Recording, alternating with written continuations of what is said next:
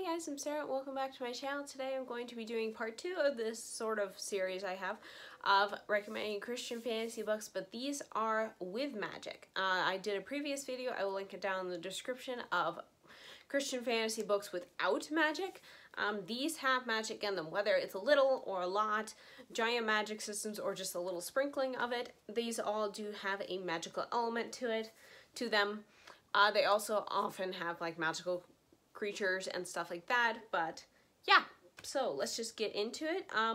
I will also specify, I forgot to mention at the beginning of my other video, so I'll just do it here rather than at the end like I did with that one. Whatever, you know, I learn things. And yes, this hand thing, because I like doing that. Anyways, these books are all ones I have read. Some of them I have not read the full series of, some of them I have, so on and so forth. These are just books that I have read and personally really liked. So like I said in my last video, there are probably hundreds more Christian fantasy out there with magic in them. I just personally have not read them, so they will not be in this video, you know, until I read more and then decide to make another video like this. So, okay, with that said, the first book I have is the first in a series, and that is Martin's Mark by Catherine McKee. This is the first book in the Martin's Mark Epic Fantasy Adventure series. That series title needs to be shortened. I think it's pretty much just known as the Martin's Mark series, so that works.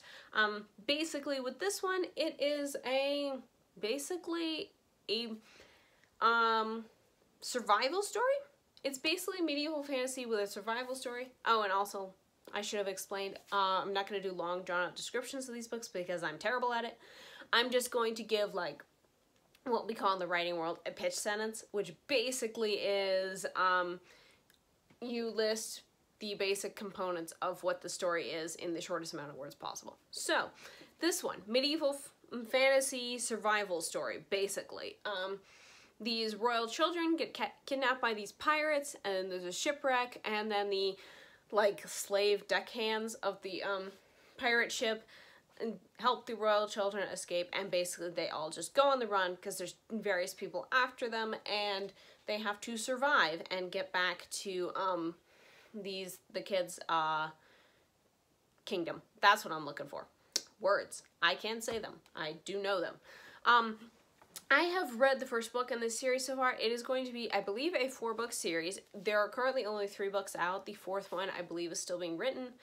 There's also a novella and a short story that go with this series, but I have only read the first one so far, and I really, really liked it. I found this one at my library surprisingly too. That's how I first heard about it. I just saw it on the shelf, and I could tell from like the way the cover was and the way the description was and the way her author bio was written, I figured this kind of sounds like it might be a Christian fantasy, so because it's not very clear. But I picked it up and I really enjoyed it. It's written in the same type of vein as like the Blades of Akhtar and the Ilion Chronicles. So if you like those series, you'll probably like this one. This one I almost put in the non-magical list, but I do remember there is some kind of healing magic. So this is a very, very light magic. It's pretty much just healing, I believe. From what I remember, I read this book a while ago, so I don't remember all the details, but I do remember there was some kind of healing magic. So that's why it's on this list as opposed to the other one. Okay, the next one I have is Moonscript by H.S.J. Williams. This is the first book in I do not know how long the series will be. It's called The Kings of Esselia. And this is basically, how do I describe this?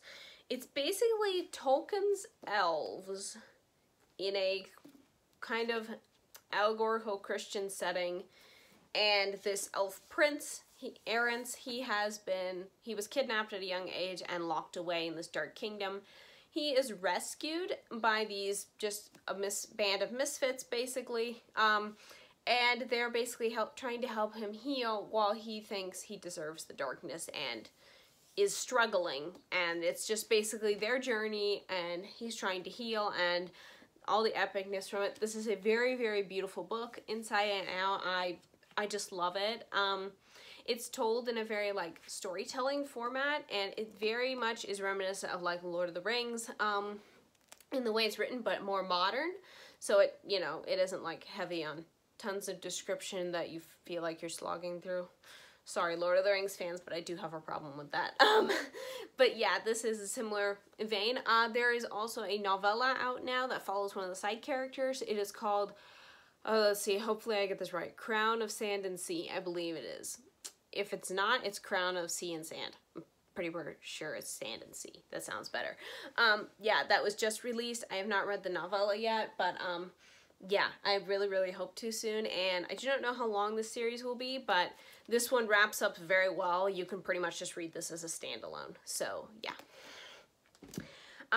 Okay, let's see. The next one on the list, I do not have the books for or a picture of, so I apologize for that. And it is the Blood of Kings trilogy by Jill Williamson. The very first book is called By Darkness Hid. It is medieval fantasy, and basically where you follow this character. He is a slave in his kingdom, but he is offered the chance to be trained as a squire, even though by this night, even though it's illegal. But the only problem he's having is that he keeps hearing voices in his head that are not his. We also, in that series, we also follow a girl she's pretending to be a boy because of reasons I have forgotten. I think somebody wants to force her to marry him, and she's not going to, or something like that. I forget the whole reasoning. I think it's something about marriage. But anyways, she is hiding as a boy, and she also has this ability of hearing basically voices in her head. Basically, she knows what it is, though, and it's basically telepathy. It's a basic form of telepathy, not telepathy, telepathy, where people of a certain bloodline can talk to each other in their heads. And yeah, it's just their adventure. There's like people trying to take over this kingdom. There are people who have taken over this kingdom who don't need to be in charge. There's like hidden secrets and stuff. I read this series a long time ago. It was one of the very first Christian fantasy series I ever read.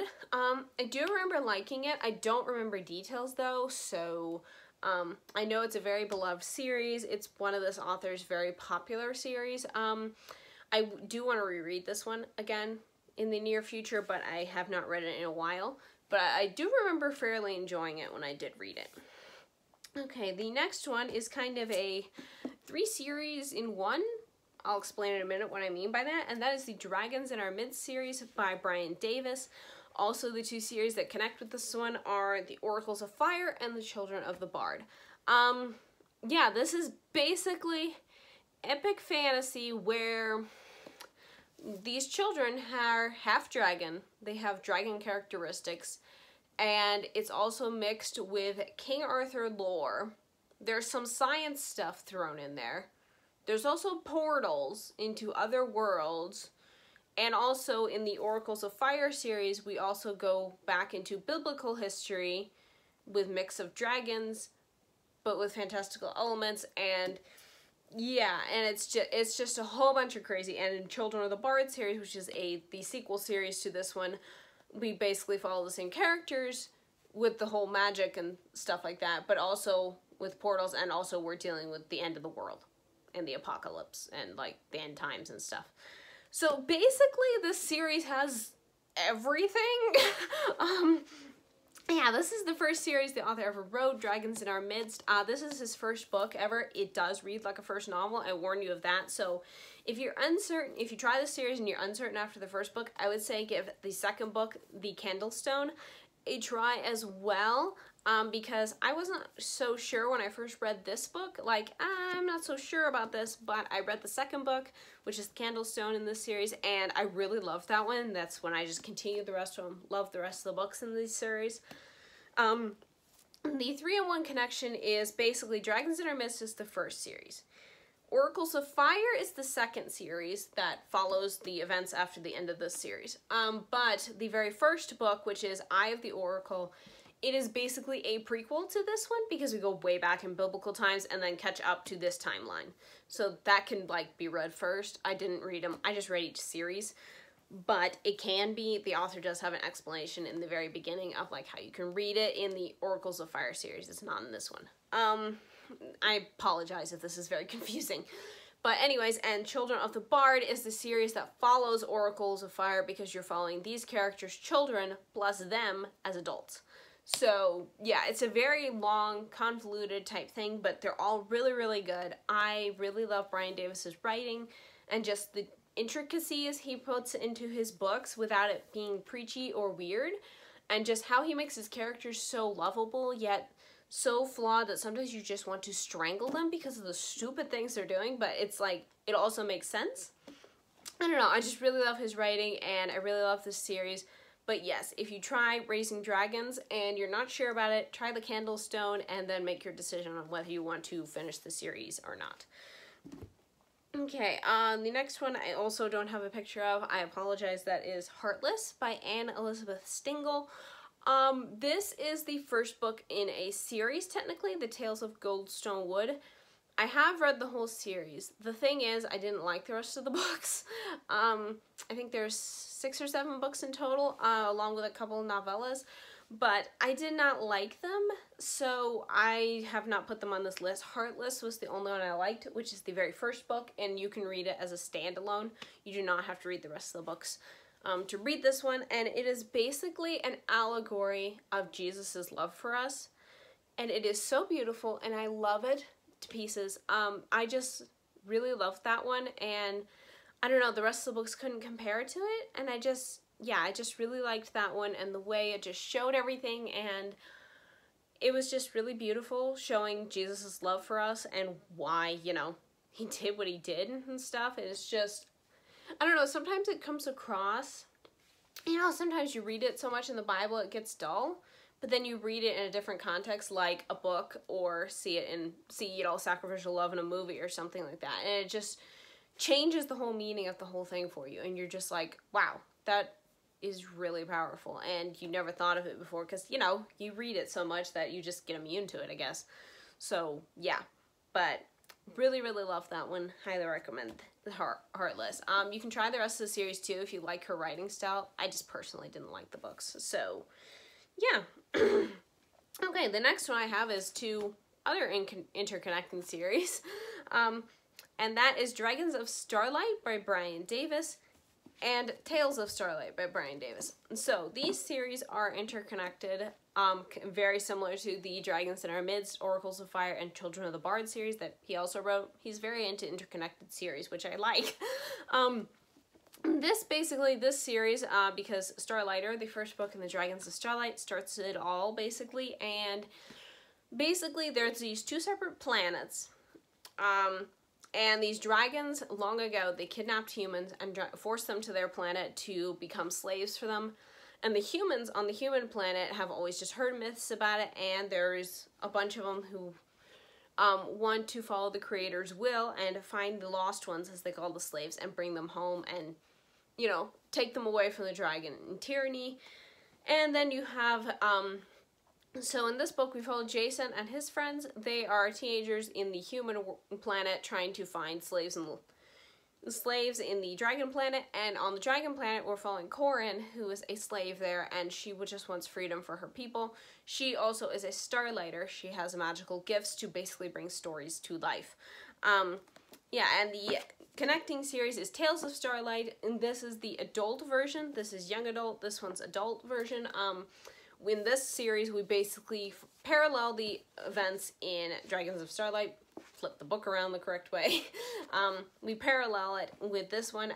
In this series, we follow Jason's older brother Adrian and his friend Marcel as they basically go to the same planet, and they're also trying to rescue slaves, but they have a different story because they basically go on different paths than where Jason and his friends go on. And it's a whole giant story of just basically trying to rescue these slaves from the dragons and just things that snowball from there. I have read the Dragons of Starlight series before. I read this. This was also another one of the very, very first Christian fantasy series I read, though technically when I started it from the library, I started with book 2 because they didn't own book 1. So, which was very confusing. I would not recommend it because it just literally jumps in from where we ended in this book, and I was like, okay, I'm just going with it. But yeah, I did end up reading this one later because the library finally got it after I read that series, but you know, libraries are like that sometimes. But yeah, I really enjoyed this one. Again, it's one of those where sometimes the characters are so frustrating you want to slap them, but you also love them too. And the dragon world was interesting, and just the way he set things up.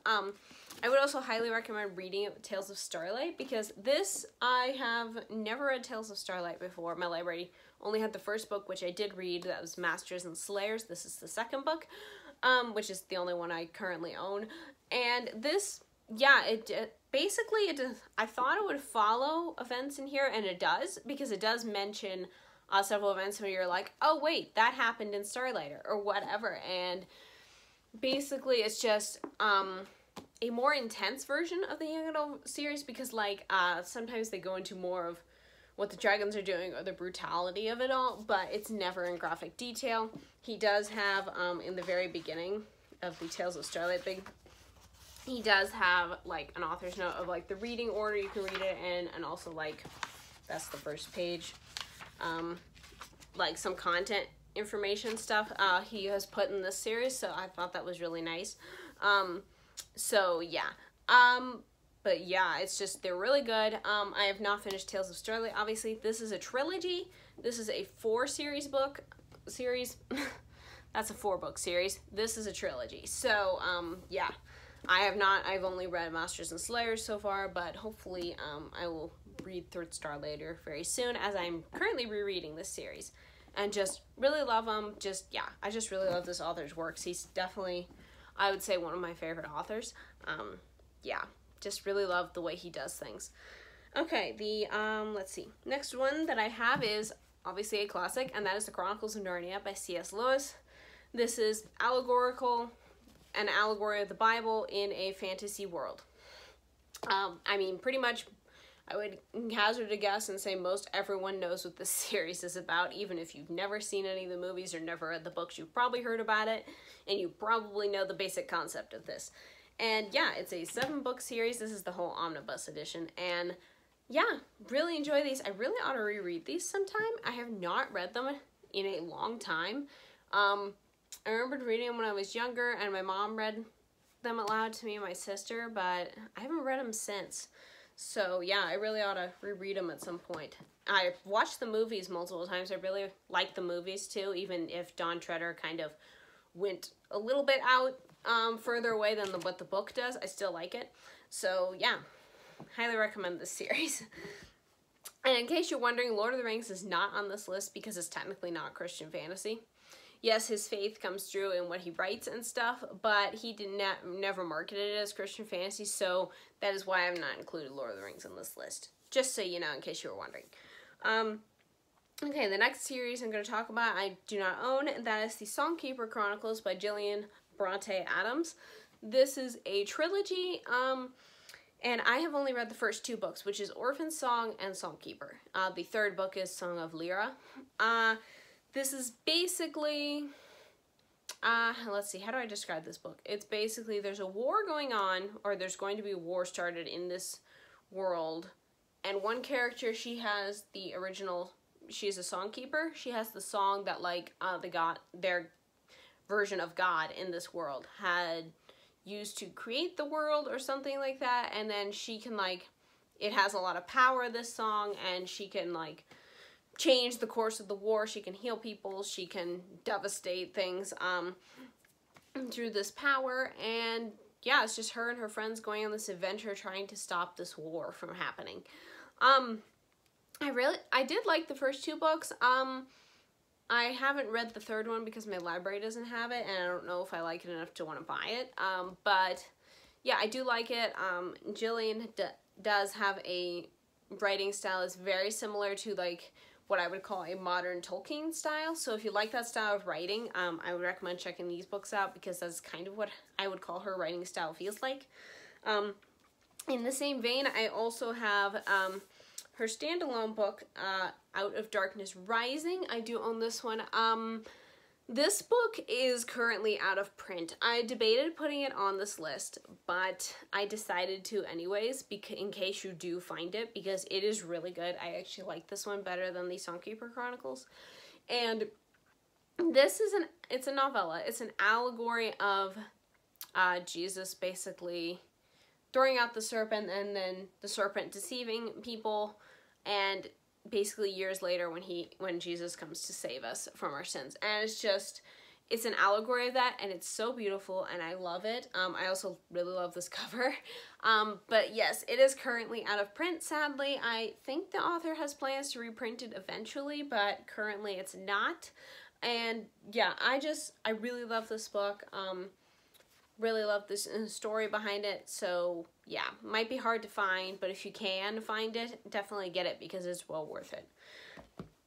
Okay, and we're almost done here. Okay, so the next one I do not have a picture of or the books, and that is the Wingfeather Saga by Andrew Peterson. I have only read the first book, which is On the Edge of the Dark Sea of Darkness. I've only read it. This is like a middle grade kind of young adult series. And it's basically about these siblings who, I guess they just live out with their mother and their grandfather in this little village, and they discover some things that they probably shouldn't have, but and yeah, it's just their adventures from there, because this evil guy who's like a giant lizard, he wants them, and they are basically now on the run, trying to escape this guy, the evil people's wanting to capture them and destroy them, for reasons.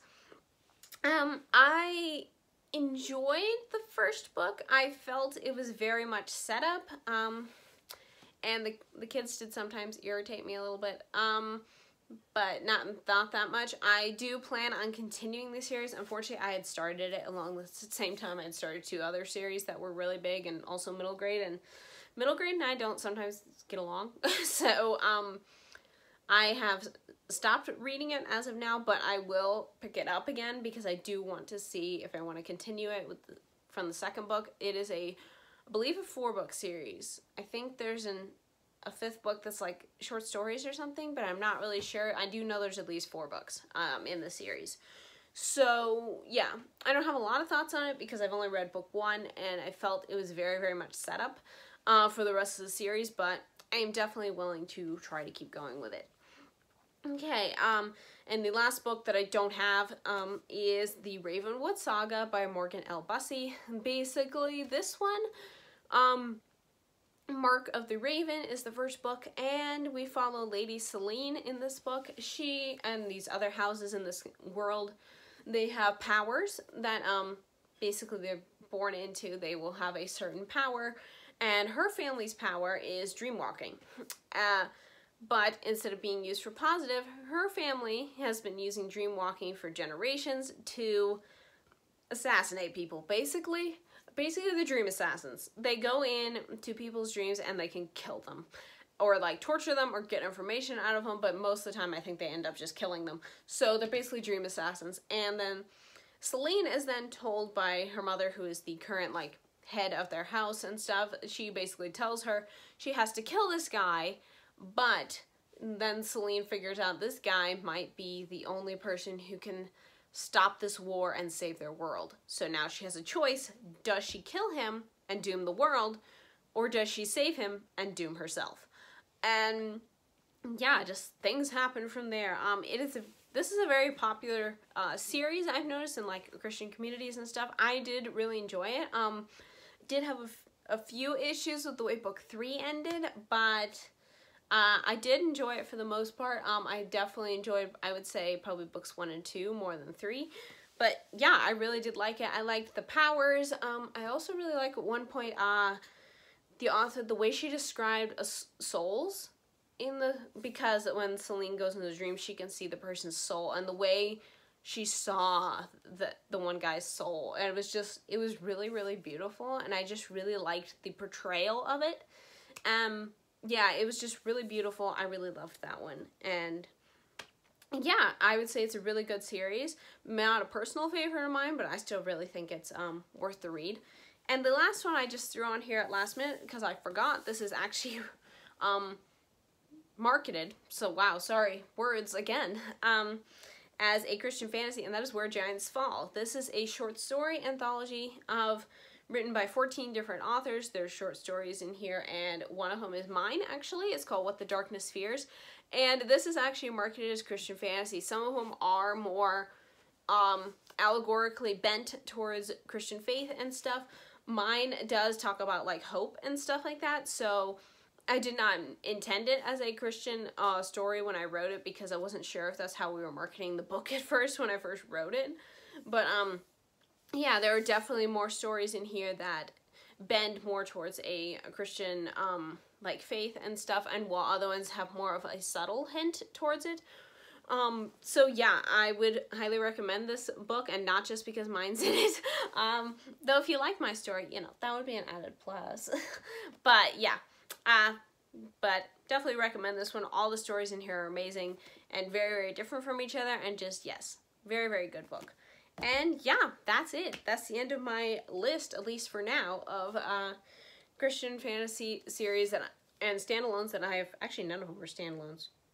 Out of Darkness Rising, I think these two might have been the only standalones. Honestly, I think the rest of them were series. Huh! Well, Moonscript is technically a standalone because there's no other books right now, but whatever. Anyways, all these Christian fantasy stories with magic in them. So yeah, that's pretty much all the ones I've read so far. I'm sure I will do an update of this video at some point when I read more. But yeah, let me know down below in the comments if you've heard of any of these books, or if any of them sound interesting, or if you have recommendations of Christian fantasy with magic in them that you would think I or other viewers would like. Please list those down below, because I'd love to hear from you guys. Always love reading your comments and answering them. And yeah, that's all for me for today. So I will see you next time, and thanks so much for watching. Bye!